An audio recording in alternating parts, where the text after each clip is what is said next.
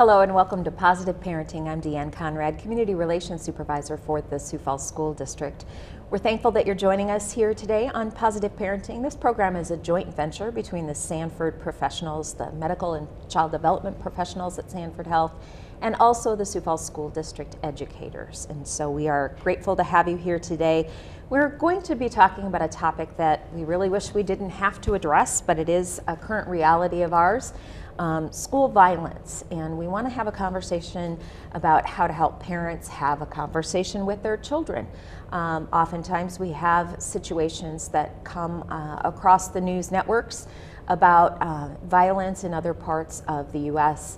in other schools, and we want to have that conversation so that people are comfortable talking with their children and helping them through those feelings that they might have. So we have guests here joining us today. And Becky, we'll get started with you if you just introduce yourself, please. Yes, my name is Becky Plugi. I'm a therapist with Sanford Psychiatry and Psychology Clinic here in Sioux Falls. Okay, thanks for being here today, Becky. And I'm Jamie Knoll, the Assistant Superintendent with the Sioux Falls School District in charge of administrative services. Thanks both of you for joining us here today. I know in the Sioux Falls School District, something we are looking at constantly is situations that happen around the country. Thankfully, we have not had a major situation here in Sioux Falls, but not far from here, there was a school shooting down in Harrisburg a couple of years ago, and so the reality exists. It's one of our current realities of the day. That's an obvious concern with any of the school administrators, something that we prepare for, plan for, but we hope we never have to utilize. So it's a significant thing that we keep in mind and work with and put a lot of things in place to be able to account for, but we hope never needs to be used. Yeah, we do a significant amount of training and not only training for staff, which is very in-depth, but also training our students about how to respond if there is an act of violence at their building. Those trainings are critical to keeping children safe and as much as possible out of harm's way. And the big message that we continue to put out to our public and to our parents, and we've sent this out multiple times over the last several weeks, months, is to see something, say something, because with our circumstances, our information will truly come from parents and students. They're the ones that inform our principals, they're the ones that inform our counselors, our school resource officers, which is another incredible program and agreement that we have with the city of Sioux Falls to keep our students safe. But it's really see something, say something. It's students and parents talking to us so that we know what's going on in the school, so we can intervene before a situation becomes a situation that we would all regret. Right. We are in constant contact, and it's probably daily that we're having conversations about potential of school violence or threats of that nature. Not specific, generally not daily in Sioux Falls, but we do have those situations that we're notified of. Yeah, and these things are talked about, you're correct, daily. We do go through and just scenarios or conversations of things that we can make better. Calls from buildings just on, hey, can we do this differently or can we change this? Conversations with our school resource officers, and many of which may seem routine to people, but it's something that all builds together into one plan that we have to be able to keep our students safe. Right. As a parent, I know I feel a little bothered by the fact that we have to have these conversations. But it is a reality of today. I wish my children were not exposed to the types of news stories and such that happen across the country.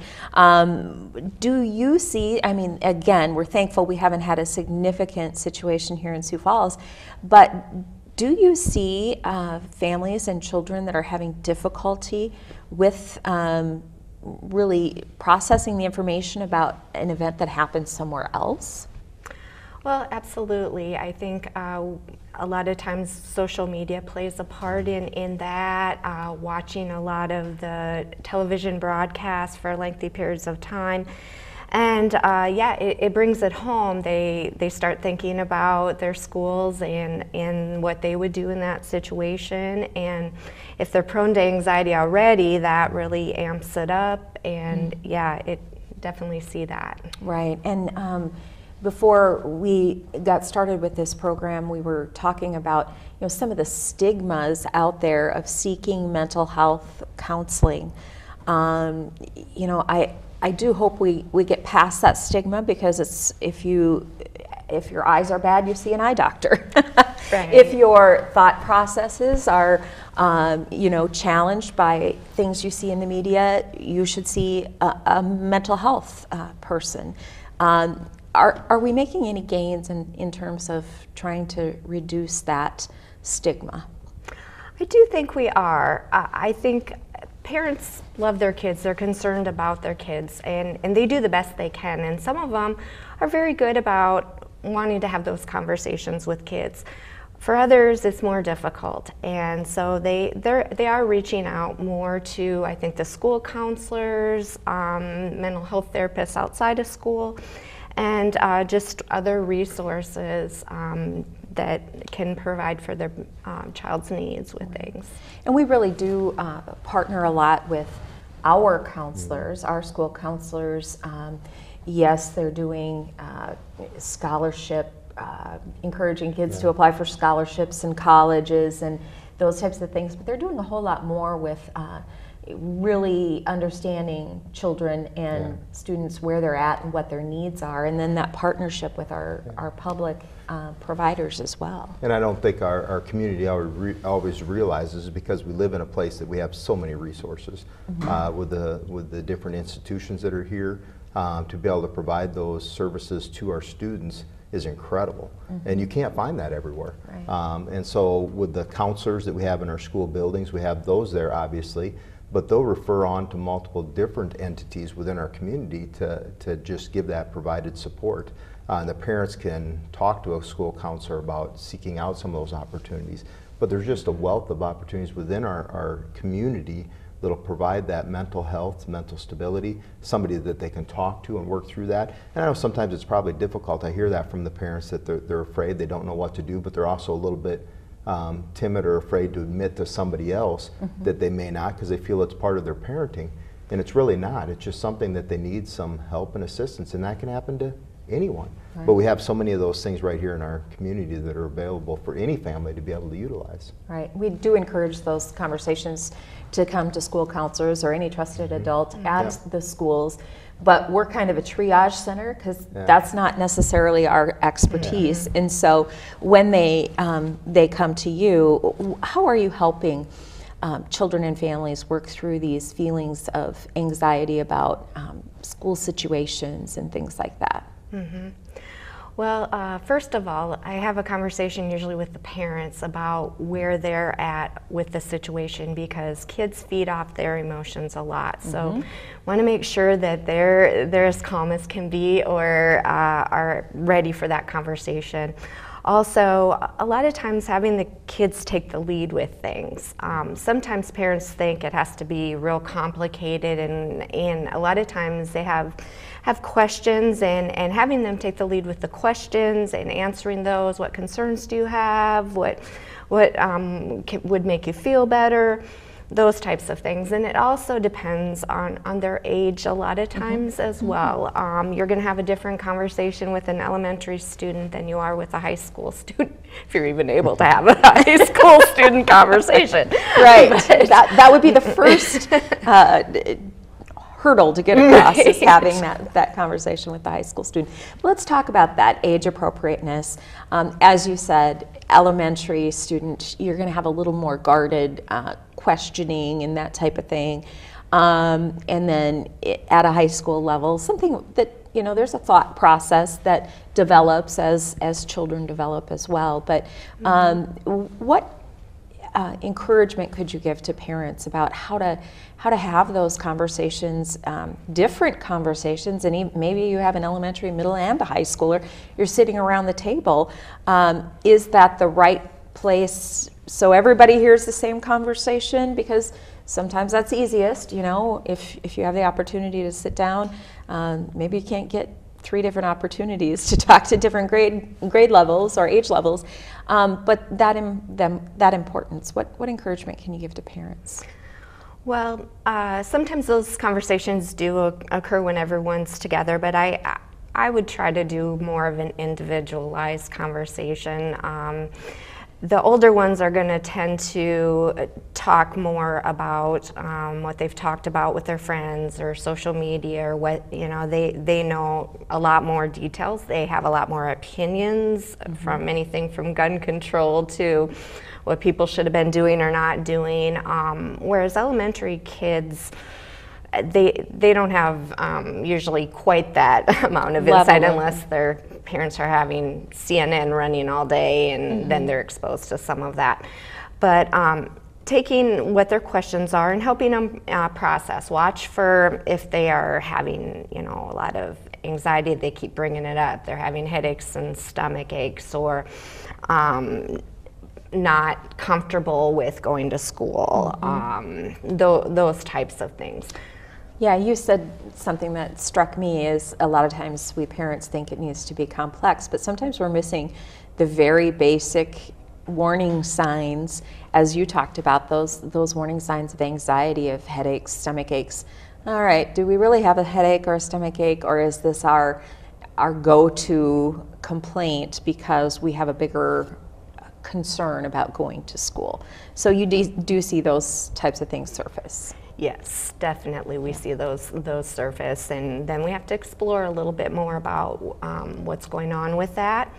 A lot of times it goes back to talking about what you were sharing about the policies of the school and what they feel comfortable with to be safe, such as, you know, the doors get locked, reminding of the things they know. We don't process things as well when we're anxious, and so reminding, especially the elementary students, this is what we do, the adults are here to keep you safe, and this is our plan, and you know, how just there's different ways kids process things. You can have them talk about it, write about it, draw about it.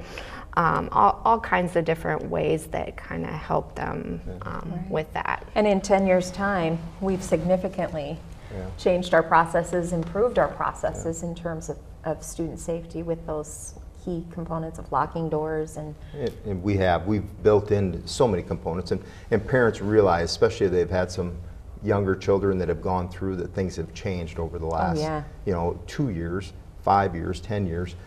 Significantly changed. The school resource officer program that we have in the buildings is just incredible, and that's a partnership between the schools and the city of Sioux Falls. But in several of these circumstances, the child will go up and talk to the school resource officer and tell them about the things, because they built that relationship. So that's a vital component of that it is not just school officials, it's other people within their community, whether that's a clergy person or if it's a school resource officer, a parent. They just need to talk to someone about that. But we have changed a lot of the protocols within the schools, many of which it used to be that they could walk right in and walk into the office and talk to people. We've had to secure those entrances so that individuals will need to check in. We can verify some things, give them some identification, direct them into the office area or where they need to go appropriately. And there's been so many other things that we have changed too, also in providing services to the students. So like a student assistance team. When they do have, or a teacher starts to see that there's some struggles with this child, they can refer them at all levels, whether that be elementary, middle school, high school, to a student assistance team who will then seek out resources either in the community or reach out to the parent and talk to the parent. But so much of it is helping as a group. It's just not an isolated person. It's not just that they will come in and talk to the building principal. One person. Or to a counselor. It's a multitude of people. Right, which is hopefully comforting to that student, because they may not take the action to go, as you said, directly to the principal, but it's whomever they've built a relationship with. And then we've done that significant amount of training to those people who are resources to say, okay, you know, what's just a conversation and what's something else that needs to be shared farther down the line, so that we can continue to provide those resources. And we obviously work closely with a lot of those entities within our community. And there's things that parents will have to agree to or sign off as far as sharing of that information. But when they do that, then we can work closely with those providers to help the child. And a lot of times that's what it is, just to step over that hurdle or stigma of something may be wrong, or maybe I'm doing something wrong as a parent. And that's not the case. It's just that there's other people that can help and provide those services. It's not the same as it was 10, 15, 20 years ago. Kids have access to so much more information now that they've never had before. Right. Well, that being positive and negative. Yes. Social media, gosh, wouldn't we all love to rewrite the rules on social media? But it is both a help and a hindrance sometimes to us as school officials. Yeah. Social media has, and we've sent out multiple reminders to parents that sometimes some kids will put things on social media they just don't think, and they're putting things out there that they can't take back. And once it's there for anybody to see, whether that be police, other students, school officials. And so sometimes they just don't think of what they're putting out there and saying, and it's things that they would rarely ever say to somebody face to face, or they realize it's just not appropriate for a school setting, right. But they've made that comment, and once they do, it's too late to just take it back. And that's been a difficult part with some of the police situations we've dealt with, where they make a comment on there that is considered to be threatening. And when that's made, it is a significant and very serious situation. It'll be taken seriously, and they find themselves in a bad situation in a very quick hurry. Right. Some of those can be life-altering situations in a very quick hurry. It is a judgment call that one small minute of time where you're lacking judgment and a student makes some comment that they think is funny and somebody else doesn't think it's funny, and it kind of comes back around. Social media, I know you mentioned it too, that it's one of the things that you deal with as well. Well, absolutely. From mental health standpoint, a lot of times there's bullying that goes on. There's some, like you were saying, they put things out there and then somebody will contact the parent because the child didn't have a conversation with their parent about being worried or upset about something, and then they post something and, well, it wasn't exactly what they meant, or they were just feeling that way, but we have to take it seriously. Self-harm and suicidal threats or thoughts, or even just threatening things that they were mad at their friend that day, but it can be good with social media sometimes, as far as encouragement and quotes and right. Reaching out to others, but double-edged sword with Absolutely. some of those things. And they do have that ability to talk with others so easily, and it's so readily available. They can pick up a phone and be able to contact hundreds of different individuals. But a lot of times with their friends, they carry on some of these teen conversations or youth conversations that adults wouldn't have that same type of a conversation. But instead for them it's now recorded, and they can do it in what they feel like being a secluded room where nobody else can see it, but yet everybody can see it, and so sometimes just having that conversation with their parents. But it's also a wealth of information for parents. What is my child going through that I'm just not aware of? And so having some of those agreements sometimes that I am going to look at your social sites and things like that. And even with my own children, we made those agreements that I can go on and look anytime, and that sometimes makes them think a little differently. Right. Absolutely, and I think that is a good thing, and that's a protection that you can put into place. They don't always appreciate it, but it's a good thing. And then you have to follow through with doing that as well. Just saying you're going to do it and then not doing it, or doing it in secrecy, taking their phone and I like to just sit with my kids in their presence, so they see me actually looking at what they're talking about, and then implementing consequences if there's something that is a concern or a challenge, and certainly there's going to be if it impacts the school, there's going to be school consequences, if not legal consequences. And in those cases of just bad judgment call, or why did you say this or that, you do have to take that time, so that they see, oh, she's serious, she's actually going to do that. Which, that might be a strong-armed parenting tactic, but in the bottom line, I mean, that's kind of what we have to be doing these days. Absolutely. There's a lot of teachable moments through those things, because sometimes your kid is being the bully or is not really handling things real great, and you get a certain side maybe from them, and you, as a parent, you think, oh wow, they're the victim, and then you look at the conversation and wait a minute, we need to talk about how you treat people. This wasn't appropriate. There's a lot of teachable things through that. Yeah, absolutely. And we had found so many times too that most of the situations we dealt with, they're also being discussed somewhere on the social media. So a lot of times parents can be ahead of that or see that, or when we've shown the parents the social media sites and the comments being made, it puts it into a little bit of a different light for the parents. And it is, the police, the schools take those things very seriously, especially if it's a threatening. Now obviously we'll work with all of those, and some are not school issues, but it's still wise that parents are aware of them because they may be home issues. I mean, it always will impact the parents and the family. Some of the things are not school relevant, but we still try to make sure the parents know that information and share it with them so that they're aware. Yeah, and I appreciate too some of the school things. I know some of the middle schools have held things just as a teaching mechanism for the parents, because a lot of parents have no idea what their kids are looking at, or the different apps, or how they work, and having that training can help them as well. you know, a word that comes to mind as we're discussing this is just partnership and partnering. And you know, we talk in education about you know, parents being partners in education, and gosh, you can be a partner in a lot of different ways, and we need that support from parents where you know, if they're identifying that their child has had you know, something happening at home, even just letting the school know so that we can be watching for additional things that happen.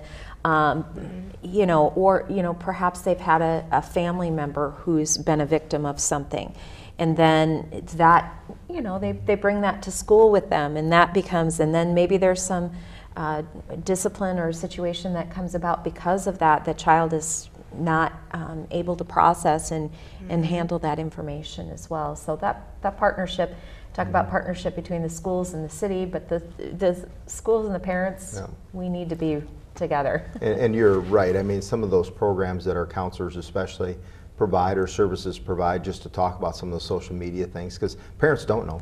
I don't have much for social media sites. Other things keep me busy where I just don't have that, but yet I still need to know about it, and we still utilize some of that because we have to be able to communicate with our kids and parents and be aware of those things. And our counselors provide some of those services and just to update parents, hey, this is what some of these things are, and just that information, but also to give them resources that they can reach out to and talk to, because that's just as vital, or just as important. But our community does have a wealth of those resources. Yeah, we are lucky in that regard, and the partnership, I think, is strong in many facets, and that only is of benefit to our students and our parents as well. Once a student has gotten into a situation or has found themselves in a situation, how do we reverse that? Hopefully, I mean, yes, we're going to have some consequences, school consequences and things like that, but is it possible to reverse that and help them see the error of their ways, if you will? Oh, absolutely. I think so. There's a lot of impulsive kids that, you know, you give them a few more years and they wouldn't have said or done what they did at that time. So I definitely think so.